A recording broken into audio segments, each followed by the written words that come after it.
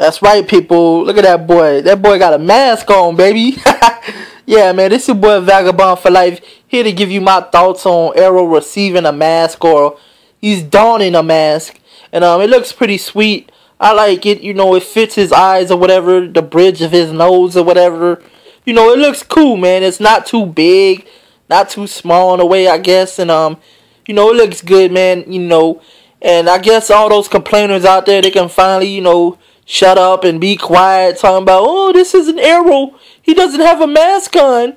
Ew, what's that green stuff? Like, hey, man, understand that it's a process, man. These writers, they're building his character up. And I'm going to leave a link in the description where they interview Entertainment Weekly. They interview these writers, and they're going to tell you why they're giving him a mask and what they're doing with his character. But, yeah, man, it looks pretty sweet, man. It's, you know, it's green and it's not black or whatever. It's like most of the time people, they, you know, we see black masks or whatever, but it looks sweet. It's probably going to debut, I believe, in the second episode of, where they introduce Barry Allen. But, just read the link in the description and, let me know what you think. Give me your comments, your thoughts or whatever.